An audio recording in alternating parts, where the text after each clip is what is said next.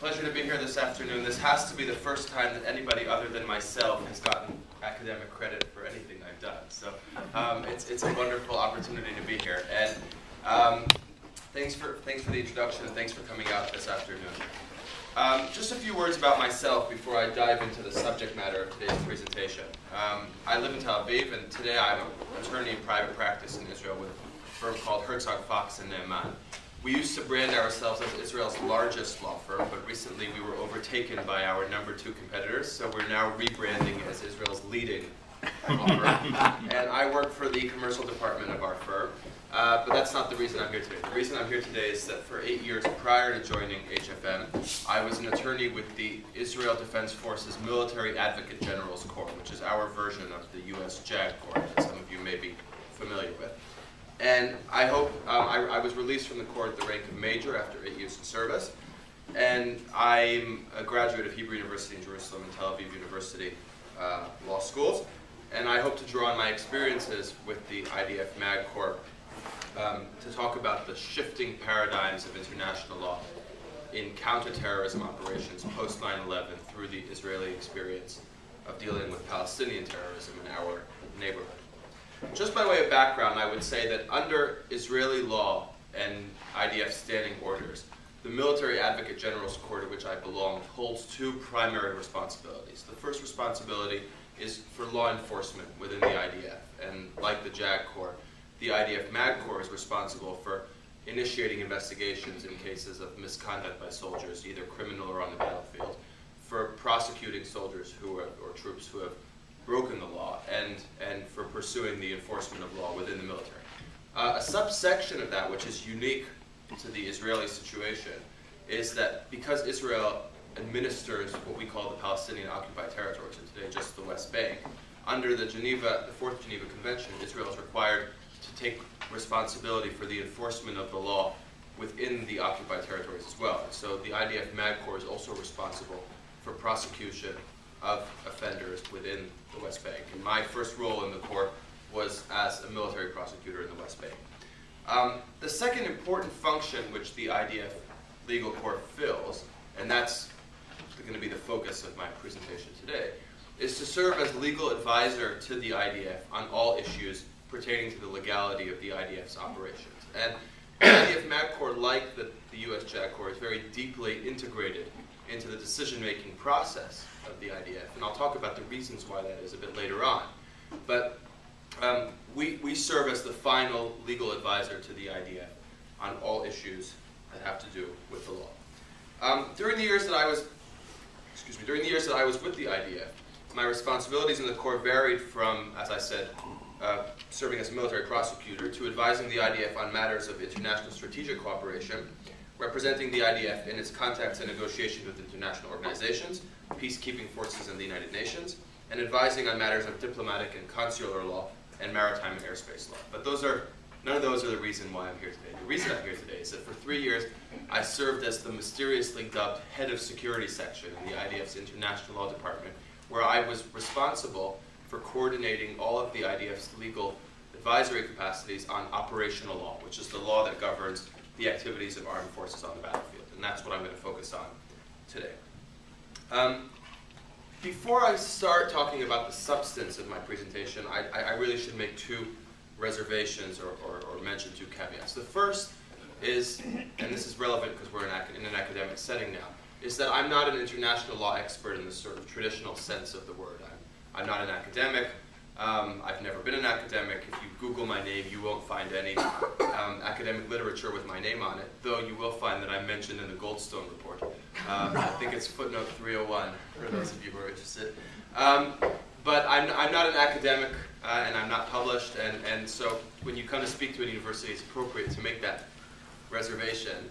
That having been said, those of you who are familiar with international law and with Israel's situation will probably agree that the Middle East is sort of a hothouse for international law, and as such, I hope that the practical experience I had in applying international law to IDF operations, which is something you won't find in any international law textbook, will have some relevant value for yourself as legal practitioners and students. The second reservation I should make is that for 2 years now, I've been in private practice. I'm no longer a civil servant with the Israeli government.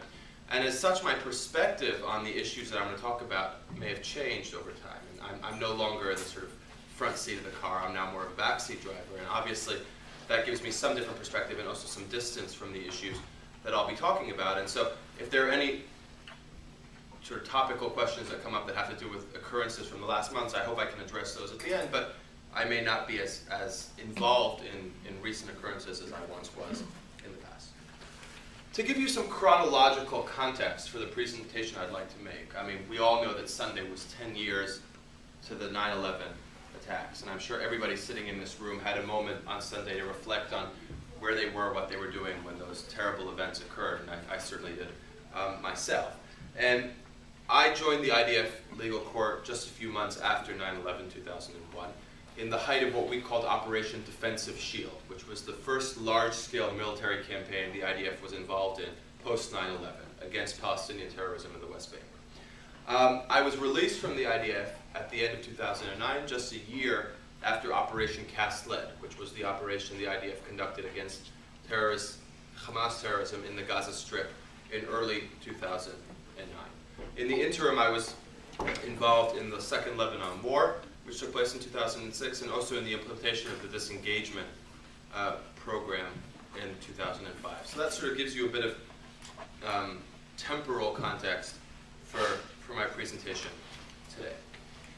And while the immediate catalyst for my visit here in the United States are the occurrences anticipated in the United Nations later this month, I don't want to talk about that right now. We can come back to that later if you like. But I'd like to try to talk a little bit about the role international law has in shaping the conduct of forces on the battlefield and the way Western democracies wage war on terrorism. And try to see in the context of the last decade how that has changed and how international law has responded to the changing nature of terrorism. And before I sort of dive into that, I think one more reservation is appropriate, and that is that regardless of whatever I say today and whatever the international law textbooks will tell you and whatever academic literature you've read, it's fair to say that international law doesn't operate in isolation on the international legal arena, and that regardless of what the legal situation is, there will always be other powerful forces at play in the international legal arena that have a very significant impact on the dynamic of international relations. And those obviously include politics and diplomacy and public opinion and the media and so on and so forth.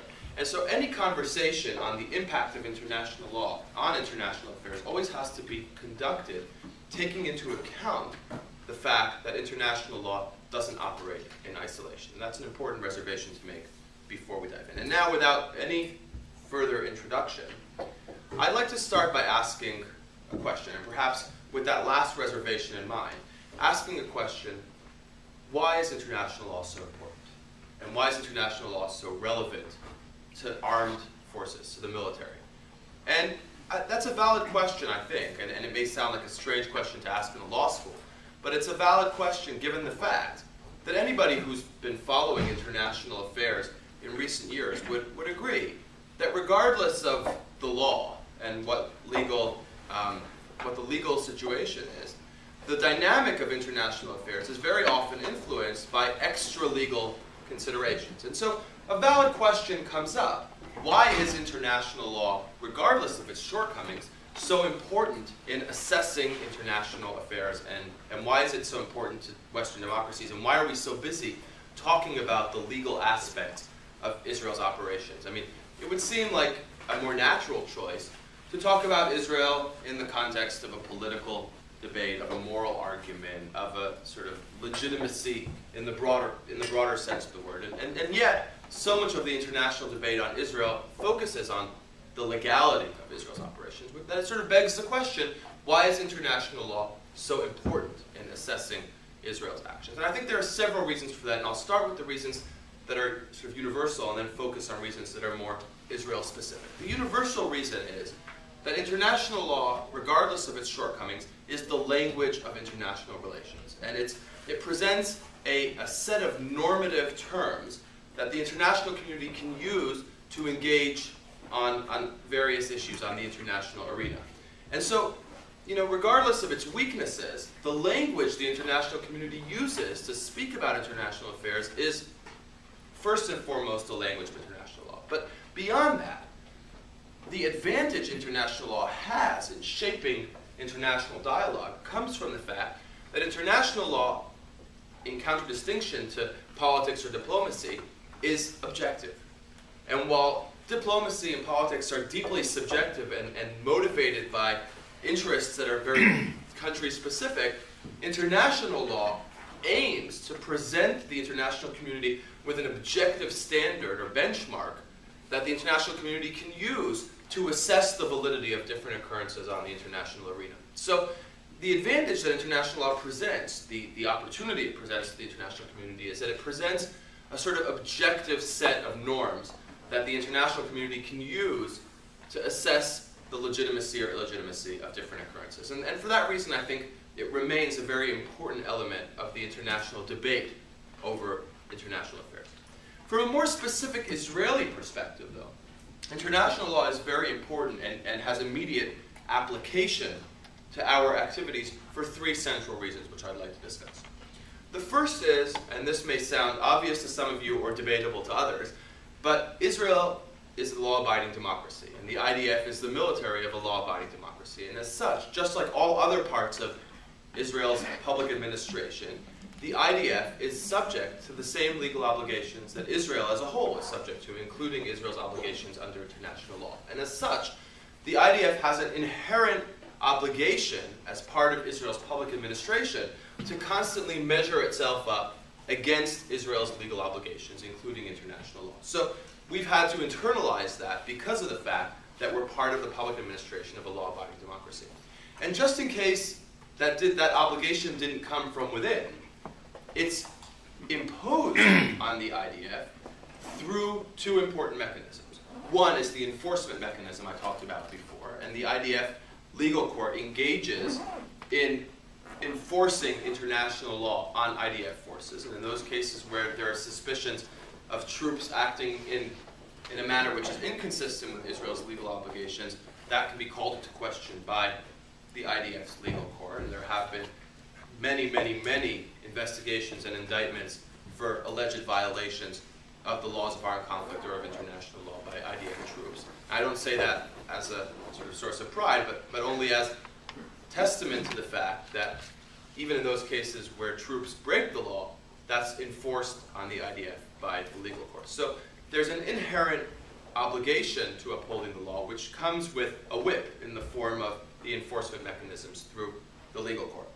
And if that weren't enough, the second element that merits note is the fact that unlike the judiciaries of most Western democracies, Israel's Supreme Court has been tremendously proactive in applying international law to Israel's security operations. Now, all of you will know that if a human rights organization in the States marches down to the Supreme Court in Washington and files a petition challenging, say, U.S. operations in Afghanistan, the court would never entertain a petition like that. It would find that it's unjusticiable and dismiss it on the face of things. In Israel, in contrast, our Supreme Court deals with hundreds of petitions per year pertaining to the legality of the IDF's military and security operations. In fact, this is not a well-known fact, but more than a third of the petitions heard by Israel's Supreme Court year on year have to do with security-related matters. So our Supreme Court has been tremendously proactive in its involvement in international law. And that obviously creates a very interesting dynamic within the Israeli legal community, but also in the broader sense within the IDF, because the IDF has to constantly be cognizant of the fact that the legality of its operations and its decisions could be called into question before the highest court of the land, before the Supreme Court. Now, as opposed to the enforcement mechanism I mentioned before, the Supreme Court's involvement in upholding international law is very often ex ante, not ex post. And often the Supreme Court will, on a sort of emergency petition, will examine the legality of IDF operations as they are occurring. And I remember personally countless incidents where IDF commanders were called into the Supreme Court to testify about the decision-making process that was connected to a specific military operation and why things had to be conducted in one way rather than another. So the Supreme Court has a very active role in shaping the IDF's decision-making process. And that obviously helps the IDF internalize its obligations under international law, because those are imposed on the IDF by our Supreme Court. Just to give you a sort of flavor of the issues our Supreme Court has dealt with in the context of the Palestinian arena, the court has dealt with issues such as targeted killings, or extrajudicial killings as they're called here in the United States. And just to sort of give you the comparative sense, can you imagine the U.S. Supreme Court dealing with the legality of the CIA's drone attacks in Afghanistan? It's hard to comprehend. But our Supreme Court ruled on that issue just a couple of years ago. Other examples include the legality of the security barrier, or wall, or fence, whatever name you prefer, erected by Israel in the West Bank. And you may know that our court examined the barrier mile by mile and literally instructed the IDF to move the fence or the barrier east or west, up or down in specific locations so that the route of the barrier would eventually comply with international law. The use of artillery in the Gaza Strip, and again, try to imagine the U.S. Supreme Court asking whether the U.S. Army is allowed to use artillery shells on the battlefield. It's unthinkable in Western terms, but our Supreme Court dealt with that issue. The use of ultrasonic booms, the deportation of terrorist suspects, the detention of terrorist suspects, that's actually an example where the U.S. Supreme Court has become involved. Economic measures imposed by Israel on the Gaza Strip, the legality of the disengagement program. There are countless examples on major issues of military importance where our Supreme Court has become involved in applying international law. Those of you who are applying for credit should have gotten a copy of one of the landmark Supreme Court decisions in the Ajuri case, which I'll come back to later on. But if you flip through that, you'll find that our Supreme Court really conducts a very in-depth examination of international law and its applicability to the Israeli-Palestinian affairs. Just to sort of give you an example of how the involvement of the Supreme Court shapes the dynamic of the application of international law by the IDF. An interesting example has to do with the IDF's policy of investigating alleged misconduct by soldiers on the battlefield. There was a petition filed on that issue back in 2003, which the court ruled on just several months ago in 2011. So the court had that case pending for 8 long years. And during that time, the court held several hearings where it engaged both the IDF and the NGOs and human rights organizations on the issue and helped the IDF shape a policy which would be acceptable to, under international legal norms, and really had an impact on the way the IDF dealt with that issue. And this is important to note because unlike in this country, where typically the Supreme Court will hear a case and then come back with a ruling, our Supreme Court really goes down into the field and becomes involved in shaping the policy, not just in adjudicating the policy. And so the fact that the case took 8 years and involved several hearings was, it was sort of a back and forth between the court and the IDF, where they'd comment, we'd come back with a new proposal, they'd send us back to do some more work, we'd come back, and sort of eventually the court, which, and this may even be unique in Israeli standards, but our Supreme Court takes a very active role in shaping the way the IDF behaves. So that's the second important reason why international law is so applicable to Israel's security operations. The third reason, and here I'm sort of crossing from law into other areas of international affairs, is that you'll all know that increasing efforts are being made in recent years to call the legality of Israel's security operations into question before assorted international legal fora. And these obviously include the International Criminal Court, the International Court of Justice, other international legal institutions, and also the domestic courts of different states, mostly in Europe, that have legislation that allows them to examine alleged violations of international law by other states. And you'll all have heard of attempts to drag Israeli troops into European courts and have them branded as war criminals. Similar attempts were made in connection with U.S. officials and troops.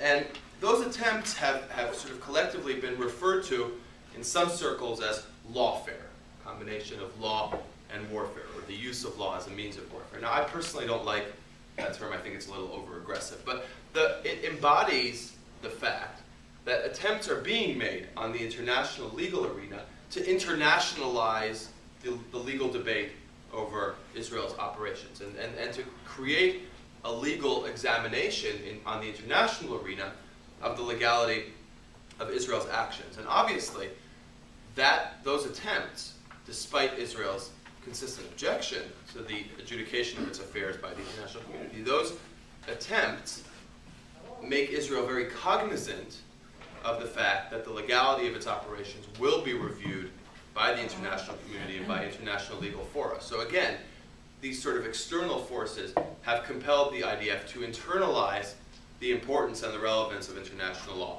to our operations. And I think, to sort of paraphrase something which one of our chiefs of staff once said, is that apart from fighting on the traditional battlefield, the IDF very often finds itself fighting on less conventional fronts, including the legitimacy front. Now, the legitimacy front should never be confused with the legality front. Those are two different issues, but the law obviously plays a role in that context of the IDF finding itself in a position where it has to defend the legal validity of its actions on the international arena. And here the involvement of the IDF's legal advisors becomes very pertinent, because one of our obligations is to help the IDF ensure that our actions are always consistent with international law, and that in those cases where international law has been violated, the appropriate investigation and enforcement mechanisms will be upheld.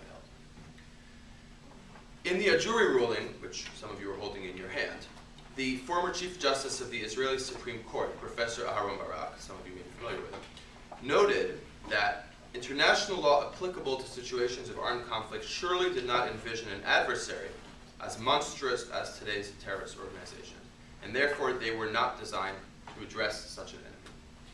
Nevertheless, he noted that Israel's war against terrorism must take place within the confines of the law. And he referred to another landmark decision where he paraphrased the known idiom that democracies wage war with one hand tied behind their backs, but adherence to the law means they will always have the upper hand. And that quote from Ajuri takes me to the heart of my presentation today, which is to talk about the role international law has, the practical role international law has in shaping the way Israel fights Palestinian terrorism and other forms of terrorism in the Middle East. And I'll try to look at this from the broader perspective of the way the Western world has been engaged in counterterrorism in recent years. And I'd venture to say that the most central issue that we've dealt with in the IDF in the last 10 years, this most central legal question we've had to ask ourselves is, what is the applicable legal framework for counterterrorism operations? And as lawyers, you'll appreciate that before you can engage in a legal debate or a legal conversation or a legal examination, the most basic question is, what is the normative framework that we're operating within, and what are the applicable legal norms? And the reason this question is a bit tricky in the context of counterterrorism is that traditionally international law viewed terrorism as a form of criminal behavior, and therefore it applied the general laws of criminal law enforcement to counterterrorism. And that was an appropriate response when terrorism was sort of a pinpointed, isolated phenomena. And obviously when you have a sort of lone terrorist or an isolated event, you can deal with that using criminal law enforcement mechanisms. However, you'd all agree that when terrorism expands in volume and in intensity to the point where the campaign against terrorism resembles a war more than it does police work, that applying criminal law enforcement tools to counterterrorism is clearly legally inappropriate. And you'd all agree that, an attempt to assess, going back to the US, an attempt to assess the war against Al-Qaeda in Afghanistan using the framework of criminal law enforcement would be ridiculous. And that an attempt or a requirement that the US conduct its operations against Al-Qaeda in the framework of criminal law enforcement norms would be inappropriate. And indeed, international law always applies as a function of the factual situation. And therefore, the biggest question for us as lawyers was, now that the facts have changed and the situation is different and terrorism has taken a different shape, how does international law respond to that? And how does international law, how does the applicable framework within international law change to address the changing nature of the threat?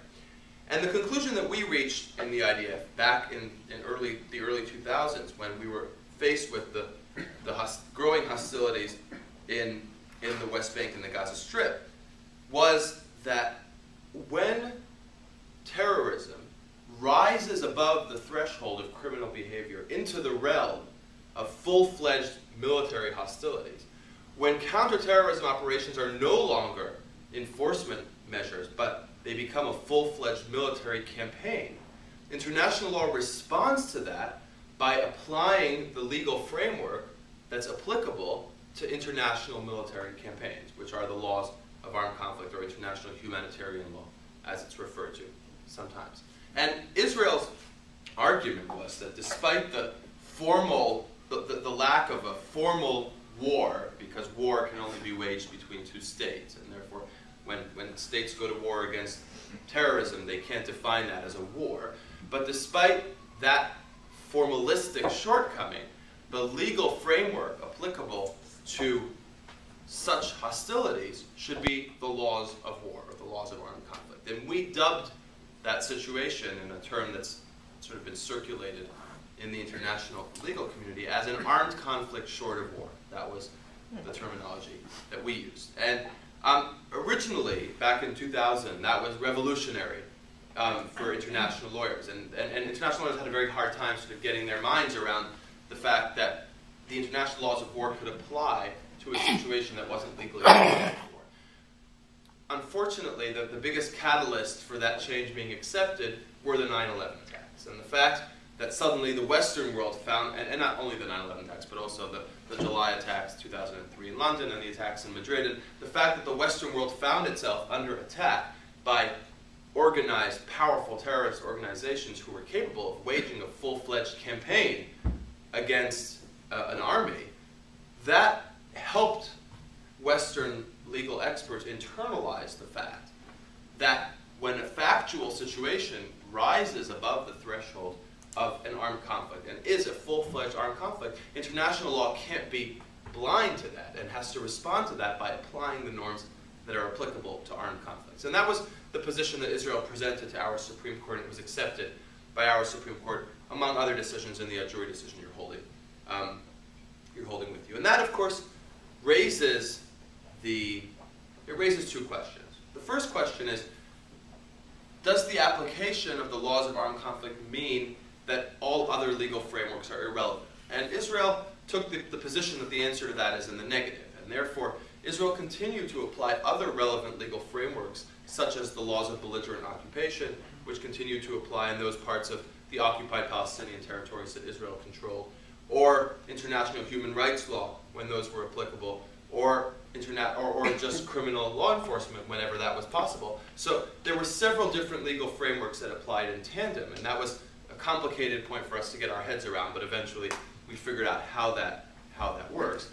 And more importantly, it meant that for us as legal advisors, we constantly had to examine the context that we were operating in and apply the appropriate laws to the appropriate context. The second, more complicated question we had to deal with was which laws of armed conflict apply.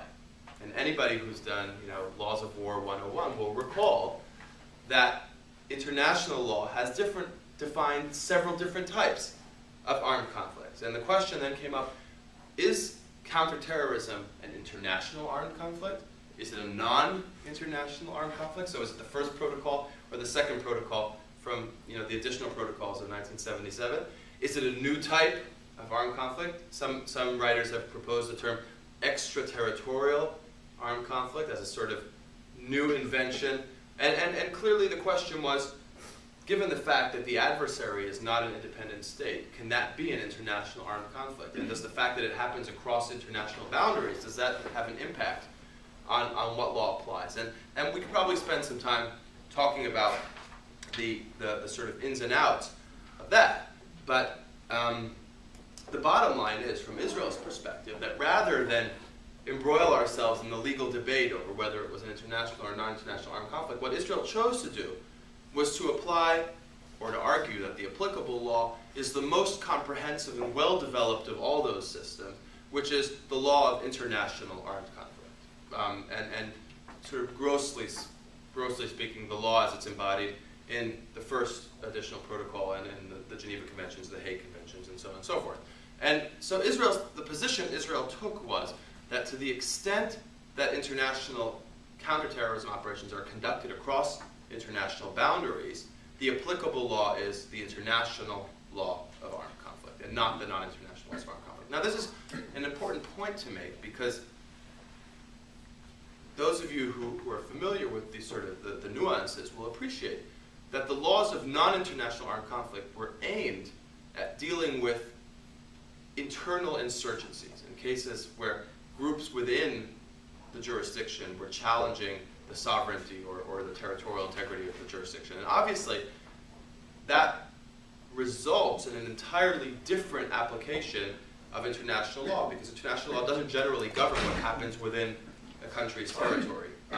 So the laws of non-international armed conflict clearly are not developed to the point that they can address the complex legal questions of a cross-boundary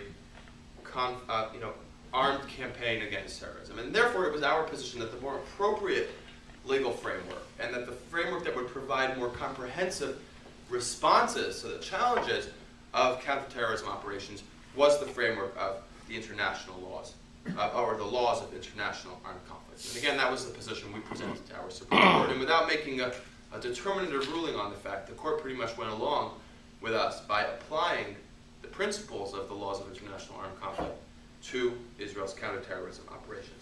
Unfortunately, despite the fact that what I just said now may, to some of you, seem benign or obvious, it's an issue the international legal community is still grappling with.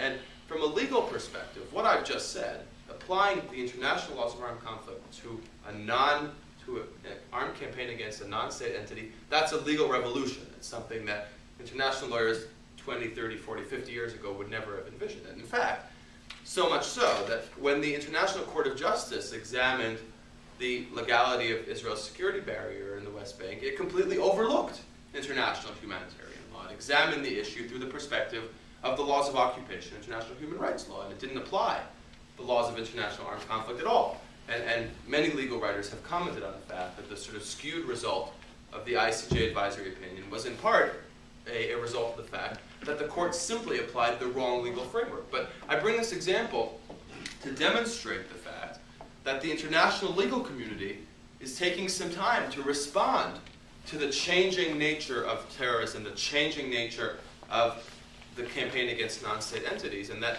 as a result of that, the legal debate is always sort of a step behind the factual situation, and certainly in the international arena that's the case.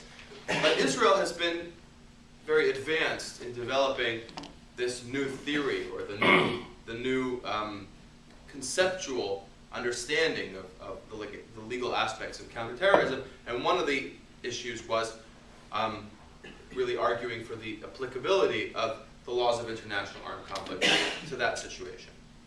And that brings me to deal with an issue I'm sure you're all familiar with, and I think it was on the poster for today's presentation. So, and that's the issue of asymmetric or asymmetrical warfare. I never know whether it's asymmetric or asymmetrical, but the issue of the imbalance that countries face when dealing with terrorist organizations or with terrorist threats. And typically, the term asymmetrical warfare refers to a practical imbalance, to the fact that militaries have a certain type of mechanisms and tools and equipment and modus operandi, and terrorist organizations operate in a different way, and they have different capacities, and that creates an asymmetry between terrorists and the military. But in the context that I'd like to speak about today, asymmetrical warfare really stems from the fact that in counterterrorist operations, one party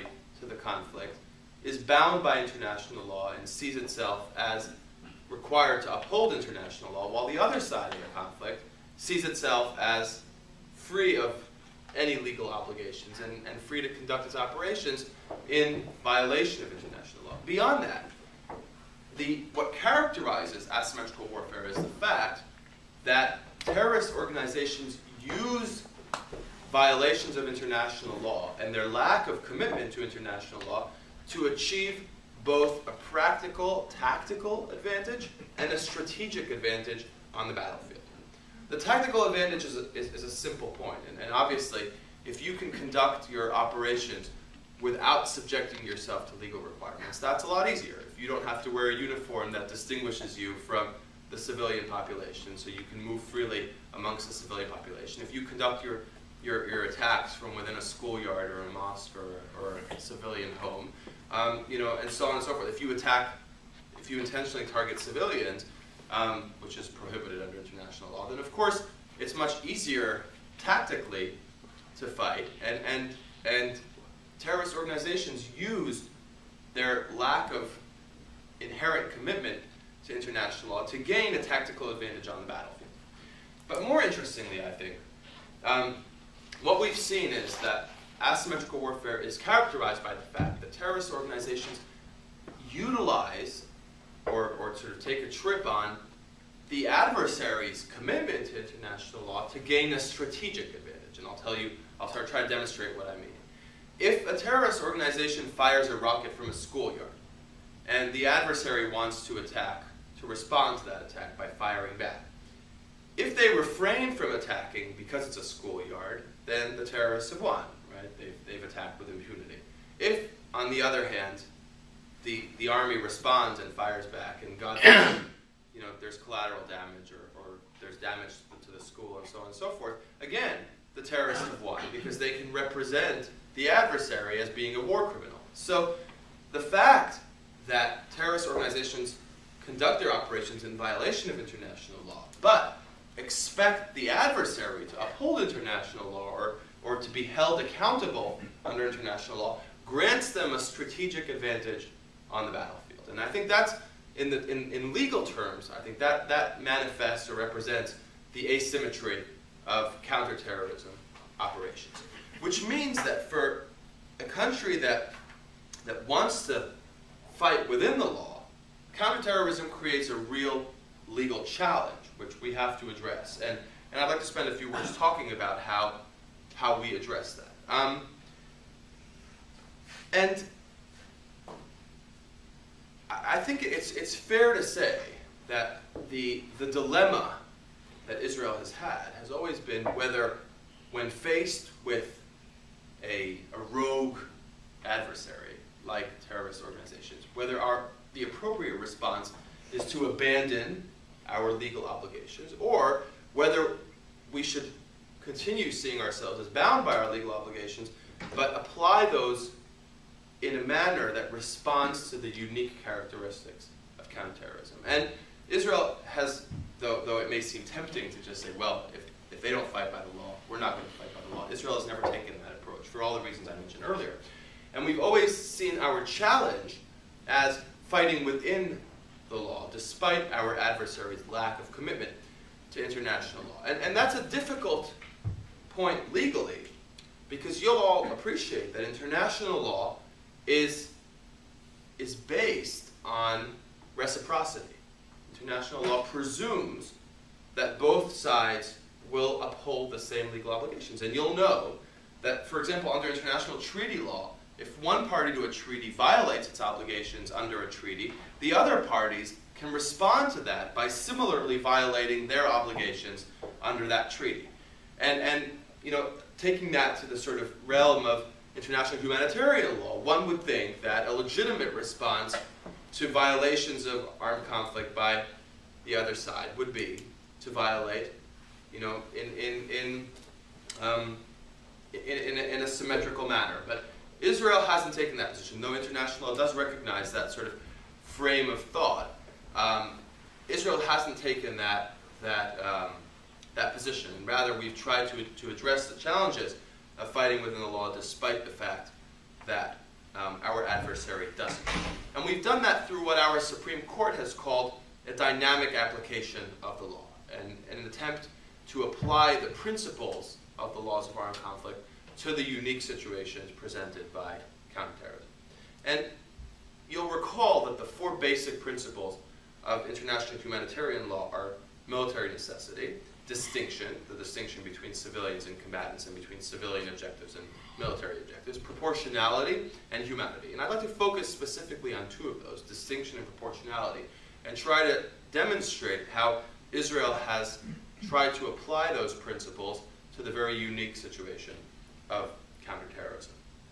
And the reason this is very complex is because the war against terrorism, while the laws of armed conflict attempt to create a sort of black and white distinction between civilians and combatants, the war against terrorism is always fought in the gray zone because terrorists intentionally immerse themselves within the civilian population to blur the black and white distinction between civilians and combatants. And so probably the biggest practical challenge is to respond to that and to sort of conduct black and white warfare in a gray situation. And then to make that more complex, the fact that the distinction between terrorists and civilian or combatants and civilians is blurred means it's much harder to obtain clear information on the battlefield, and the fog of war, which characterizes any battlefield, becomes even more foggy when the battlefield is a village or a town or an urban environment.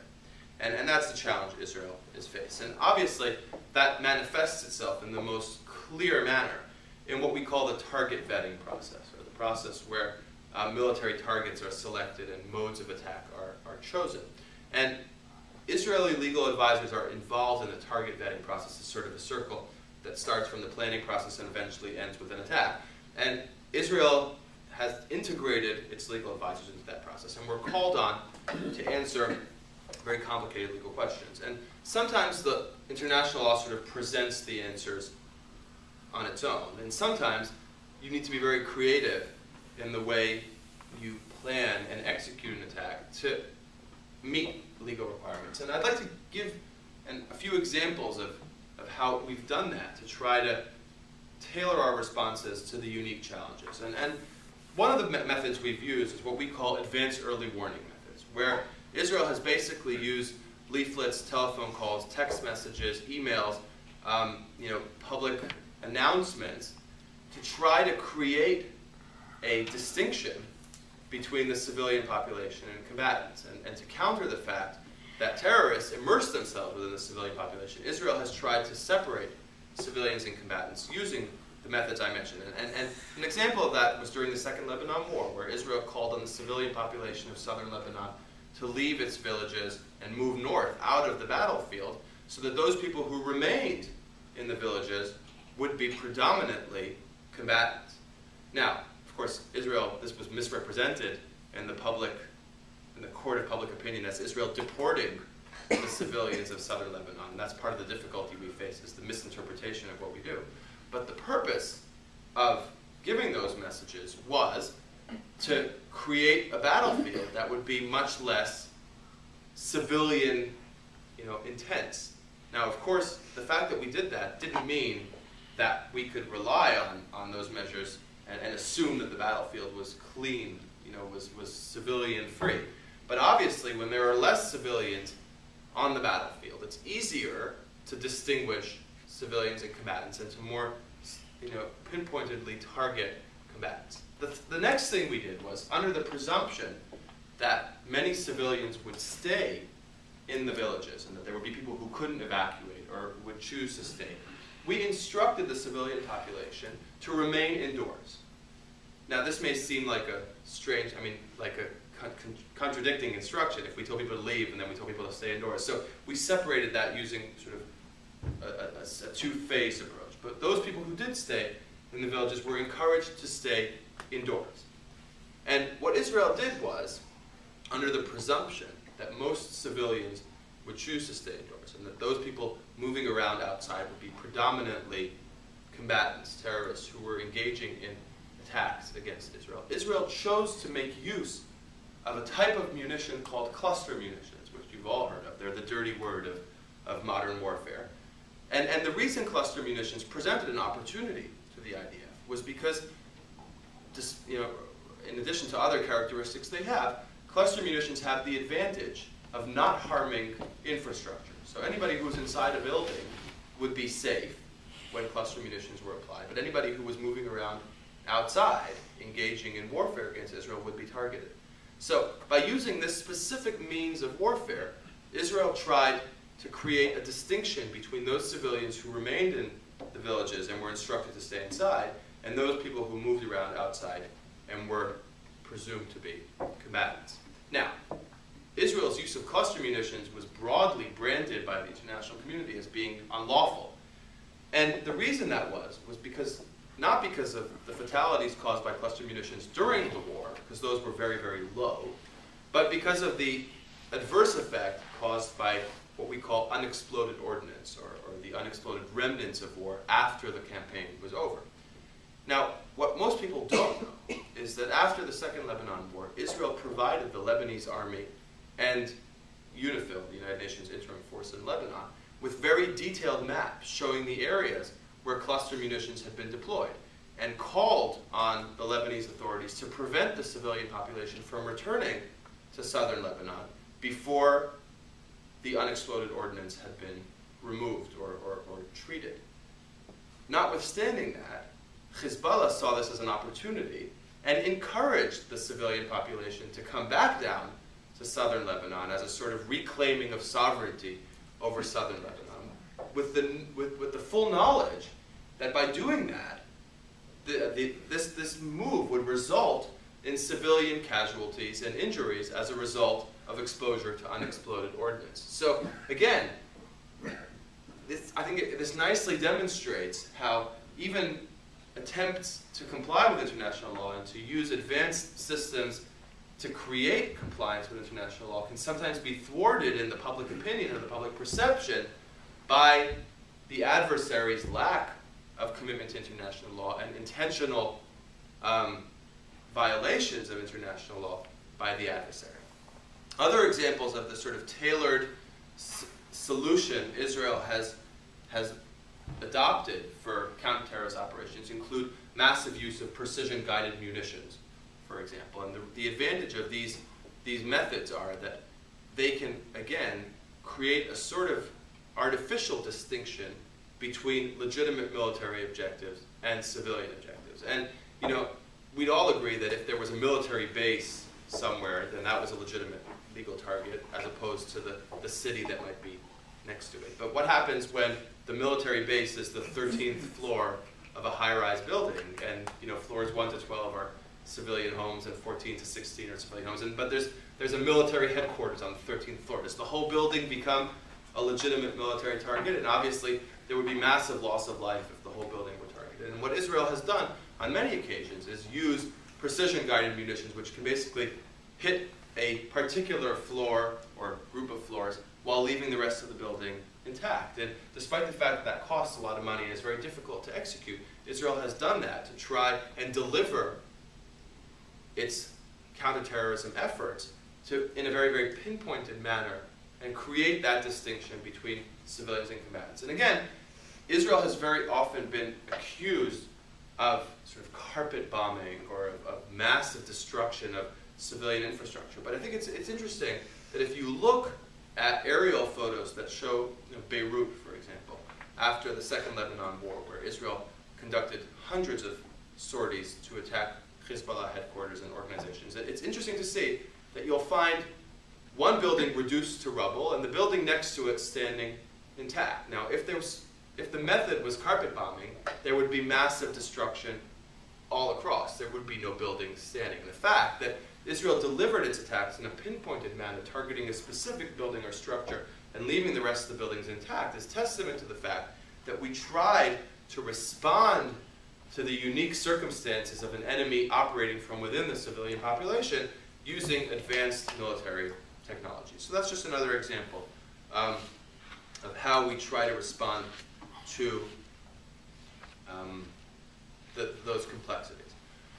There are a lot of legal questions that remain unanswered, and perhaps the most daunting and perplexing legal debate is over the issue of proportionality.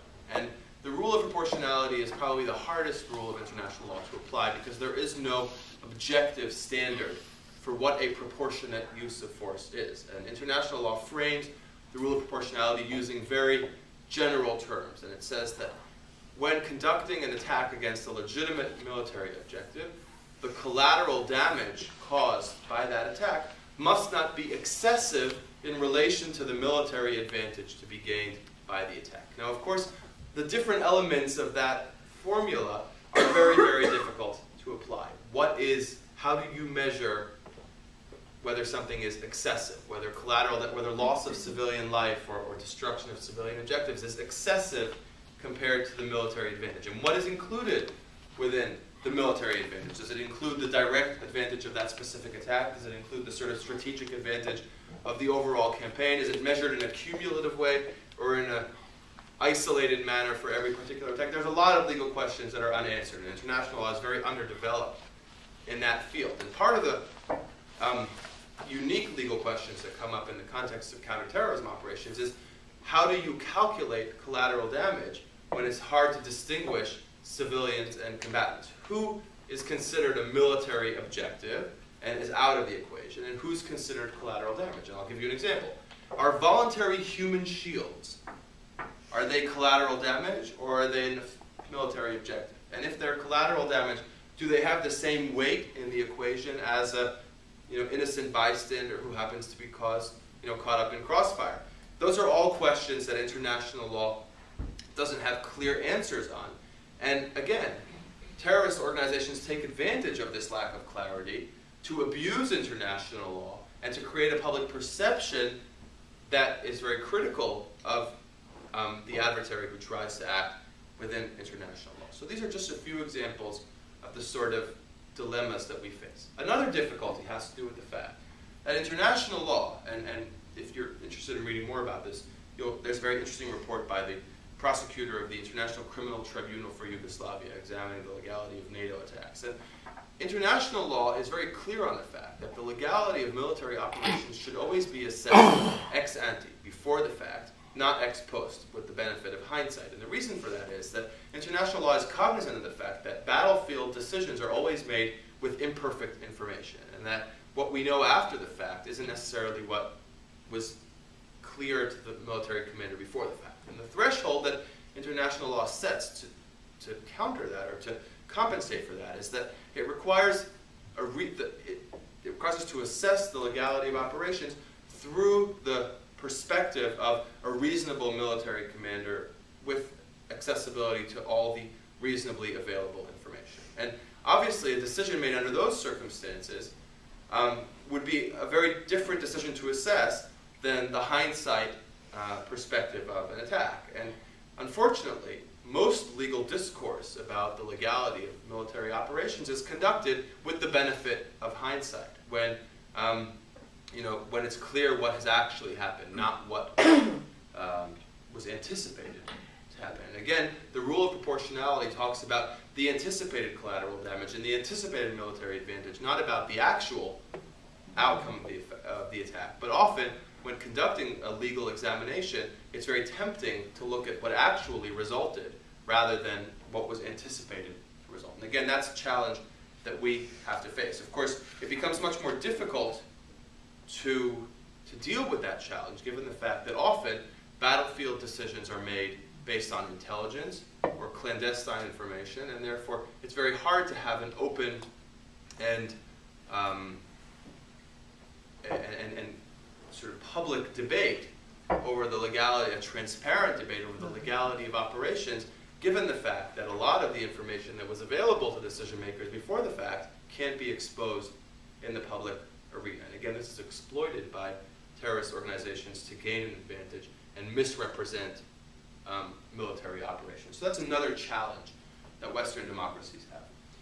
Unfortunately, it would seem to me that in responding to these challenges, the international community has, on too many occasions, taken what is clearly a politically motivated position. And I gave the example before of the International Court of Justice advisory opinion on the defense, which had its own shortcomings. And it's hard to accuse the ICJ of being political, but it's clear that the ICJ was being utilized by the Palestinians as a political vehicle to advance, or as a vehicle to advance their political aspirations. And a lot can be said about the veracity of the proceedings there, and the fact that what was clearly a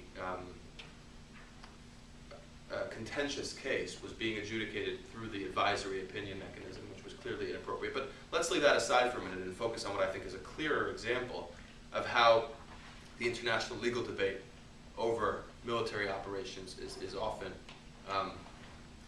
muddled by politics, which is the Goldstone report.